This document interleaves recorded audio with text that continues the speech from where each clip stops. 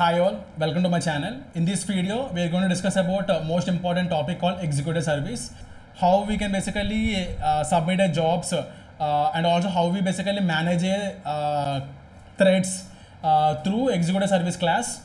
And also in my previous videos, I have uploaded like a lot more concurrency concepts. If you missed the videos, I put the link in description, so please go and watch. So let's start the executor service class.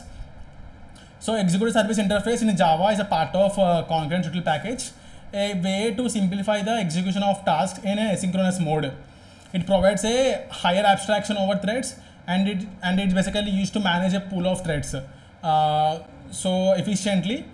So sometimes it is basically we'll see, right, when we traditionally create a threads, right, we are not efficiently managing a threads. We can create a, let's say, n number of threads, but through executor service we can create a fixed number of threads or a certain threads where we can reuse the threads again and again. So we'll have the better thread management especially, and also it simplifies the submission of asynchronous jobs. So the executor service handles a queue of tasks and executes them using available threads in the pool. So some of the key concepts, basically lifecycle management. The lifecycle of executor service includes creating, using, and then shutting it down properly. We have some methods called shutdown and also shutdown now as well. We'll see to release resources. So task submission and execution. Tasks can be submitted from execution in different ways. And the service manager, they're executing uses internal worker threads. So how to creating an executor service, right? There are several ways to create an executor service, but one common approach is to use the executor's utility class, which is already defined for us. We don't need to create a separate executor. In order to create a separate object for executor service, we can reuse the utility class which is developed by Java which is called executors, which provides many methods. And some of the most important factory methods are basically new cache thread pool, create a thread pool that creates a thread pool that creates new threads as needed, but will reuse the previously constructed threads when they're available. So the crux is basically it will create some pool of threads. So whenever to basically take a job from the service layer and also perform asynchronously, whenever threads are ideal, right, existing threads, we can keep reuse of the same threads again and again. And second thing, basically new fixed thread pool, we pass the number of threads we want to create upfront itself, creating a thread pool that reuses the fixed number of threads operating of a shared unbounded queue. So here we defining how many threads at max we can use, and we can basically try to reuse the threads. Internally program will basically try to reuse the same number of threads again and again. And also if you want to have a single thread and perform in a sequential way, we can have a new single thread executor, create an executor service that uses a single worker thread operating of an unbounded queue. So for task submission, right, for a task submission, we basically have two types of task submission for an executor service: execute and submit. What exactly the execute and submit? As we discussed previously of runnable and callable, execute nothing but will basically takes the runnable command, which is nothing but we don't get any written object from that. Task takes a runnable object and executes it asynchronously, does not return any result. But if you want to have a result, right, you should use the submit method. Submit basically callable task, or submit you can use a runnable task and also the result. So these data will be holded in the future. The one we discussed in the previous video, I'll put the link in description, please go and watch. So these methods are more flexible, allowing submission of both callable and runnable tasks. Callable task allow returning a result. The submit method returns a future object, which can be used to retrieve the results of the task submission. So as we discussed the executor service types, we have cache thread pool, fixed thread pool, and single thread pool executor. When it comes to cache thread pool, right, so this is basically ideal for applications that requires many short-lived asynchronous tasks, but the threads that have not used for 60 seconds, right, are terminated and removed from cache. So the most it will basically initialize some kind of threads, and it will keep on using the same threads again. If a thread is basically ideal for more than 60 seconds, it will basically remove from a cache. Whereas a fixed thread pool basically which is suitable for applications which are basically parallel and a fixed number of tasks. it uses a only fixed number of tasks repeatedly. And single thread executor, useful for tasks that needs to be executed sequentially in the same thread. So let's see the use cases. So asynchronous task execution, right? So offloading tasks that are independent and can be executed asynchronously, improving application performance. So these are the two main important things to go for executor service. And for resource management, it's sometimes very hectic to manage the resources of a threading if we create a thread on our own. So that's why we can delegate the creating a thread and managing the everything to the executor service only. So managing a large number of threads directly can lead to the resource exhaustions. Executor service manages a pool of threads for you, and also it's a more robust implementation internally, so we can completely relying on the executor service. Concurrency control. So simplifying a task execution management in a concurrent environment, handling synchronization, task execution, thread management. So these are the simple use cases to go to the executor service. Let's see some of the examples.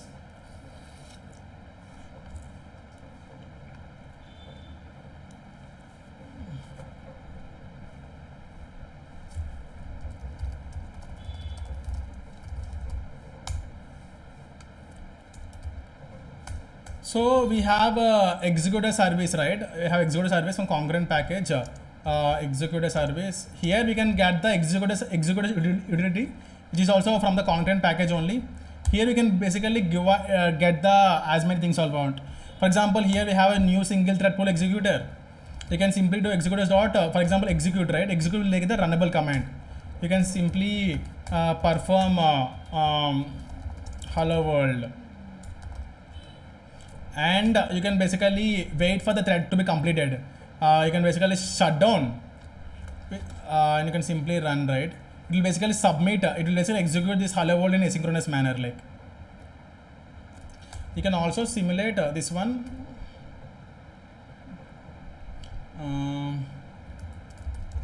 Main thread. Let's run.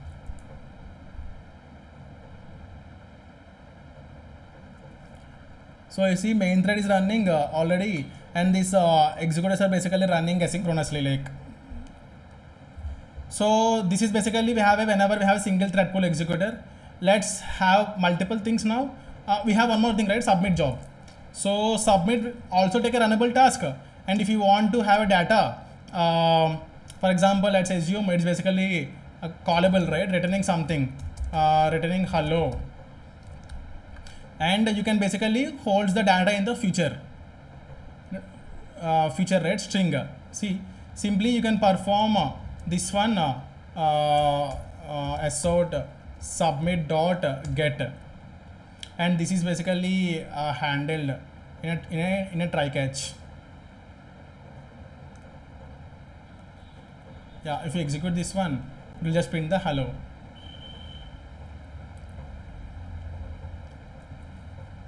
See, main thread is going on, and this is the blocking operation as we discussed previously in my previous video. We'll basically submit this task asynchronously.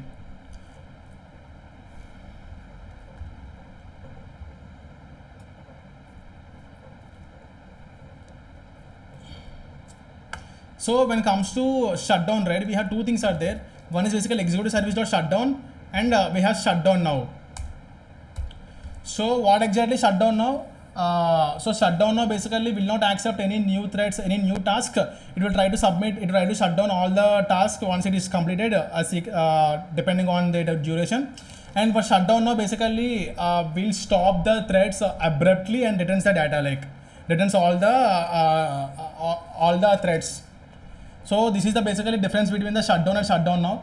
Shutdown now simply won't accept the new threads to be coming to take a job, and whatever task is already completed, it will try to wait until all the jobs are completed. But shutdown now basically immediately it will interrupt all the existing threads and will do the shutdown now. It will basically exit from thing. So now let's discuss about other many things are there in the executor service. Some are like for example, let's have a fixed thread pool, right? For example, I have 20 threads are there. What you can simply do, you can perform a for loop. For int I equals to 0, I less than 20, I plus plus. You can execute a service dot executor service dot submit um,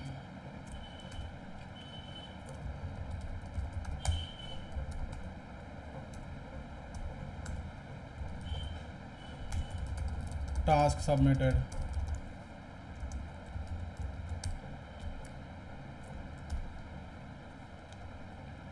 Now you can simply just execute this one.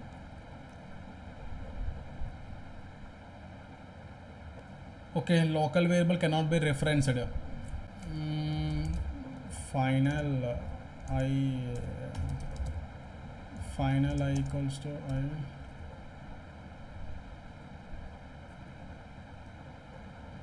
Shit. Yeah.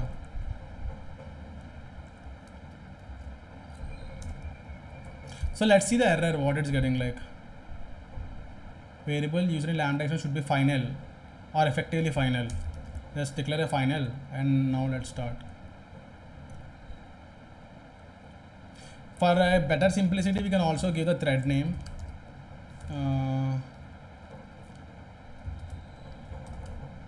Thread dot get name, right? Sorry, thread dot name, current thread dot name, right? Get name. So let's have okay, let's have only 5. Let's have 20 jobs for submitting parallelly.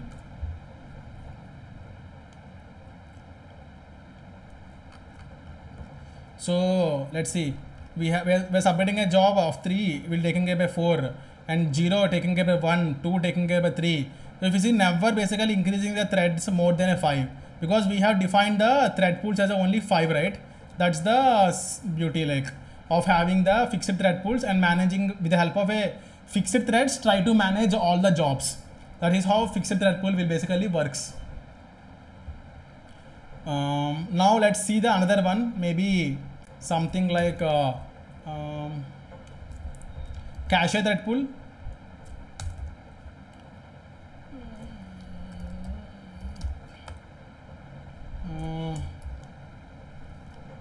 New cache thread pool.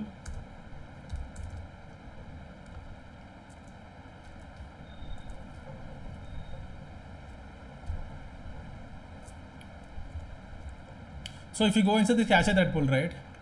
Where is it? So it's basically initially core pool size is 0 and time units is basically seconds. It's synchronous queue. This is how constructor basically defining. When comes to fixed thread pool, it's passing the number of threads. Nothing but core pool size and maximum pool size, right? You're passing whatever we are passing threads, right? But when comes to this cache thread pool, here it is passing the 0 core pool size and also maximum pool size, basically integer dot max value. That means it will take all the available threads, but it will not use the threads, all the available threads. Depending on how frequently we use the threads, it will try to cache. So whatever we are performing this operation, we can do same exact operation inside here also. Just replacing this cache with executor service cache, it will work. So let's see here, so here we see, right, with the help of 5 operations only, with the help of 5 threads, it will try to perform. Now let's see here in the executor, okay, this is fixed thread pool, right? Let's define here new single, right? New single thread pool executor. Okay, this is for that one. Let's have this cache. Okay, now let's execute this one. If we execute this one, let's see how many threads actually it is trying to use for performing these 20 jobs. So with the help of fixed thread pool, we have used only five things only, but with the help of new cache thread pool, 1, 2, 3, up to 20. Yeah, we are using all the 20 threads here. So maybe for 100, so depend. For example, if okay, let's do some simulation also. Thread dot sleep 1000.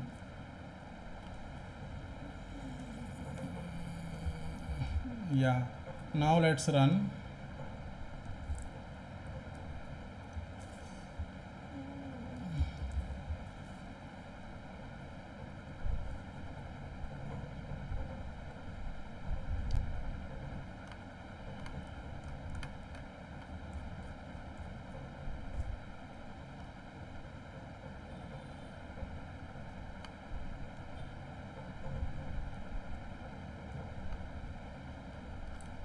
executor service dot shutdown.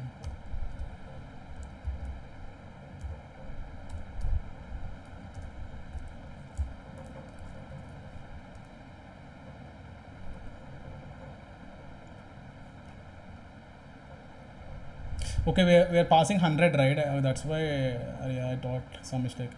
Yeah, cool.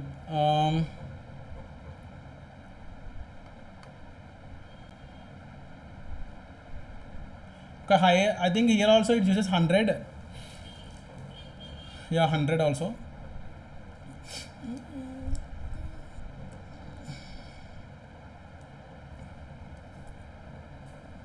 Because it is internally maintained by the executor service only. For example, create a thread pool that creates a new threads as needed, but will reuse the previously constructed threads when they are available.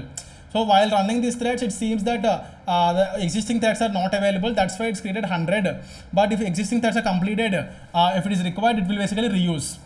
That's the advantage of having a new fixed thread, cache thread pool.